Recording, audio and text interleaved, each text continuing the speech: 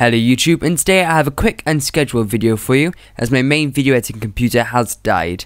The 700 watt Artic power supply I reviewed a few months ago has failed.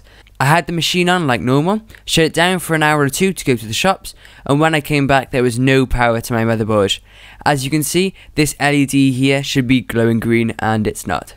It was pretty risky buying this PSU as so many people have had problems with it. When it worked quietly and coolly and fabulous, but 1 month on it has failed me, so I'm going to be sending this one back and getting a better one.